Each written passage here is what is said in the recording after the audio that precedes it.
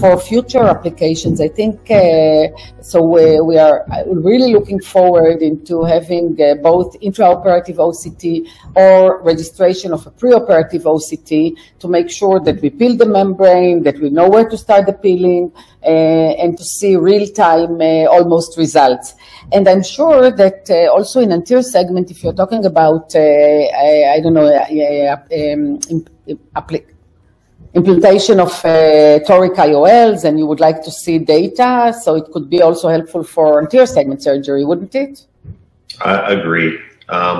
Torics, centering on the visual axis versus the pupil axis.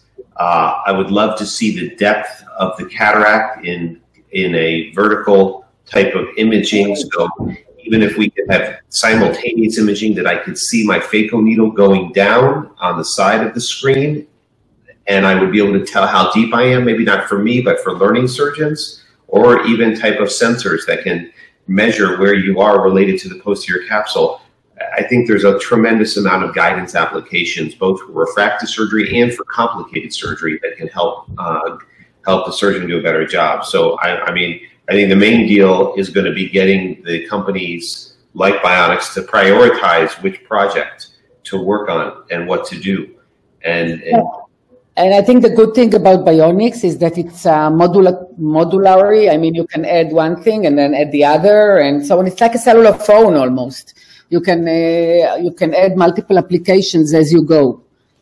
Yes, yes. You know, and one thing that is for people that have tried 3D screens and have struggled with it, like a lot of people have demoed with it, those 3D screens, it's imperative that the screen is you are completely perpendicular in front of it, and you can't be looking down on those 3D screens or up, or it reduces the 3D depth of field you have.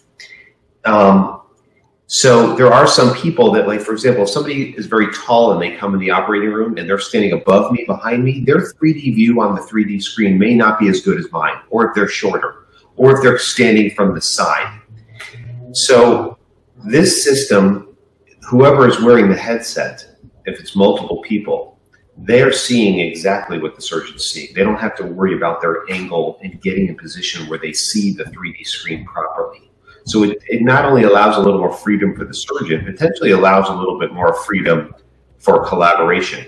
And again, if we're talking about like telemedicine opportunities, or if this, you know, this world-renowned professor from Italy in the future, instead of him having to go into the operating room and maybe turning on a large format 3D screen to see what you're doing to collaborate, he could be at home and put on a headset, right? And he could see what you're doing, or you could see what he's doing while you're at home.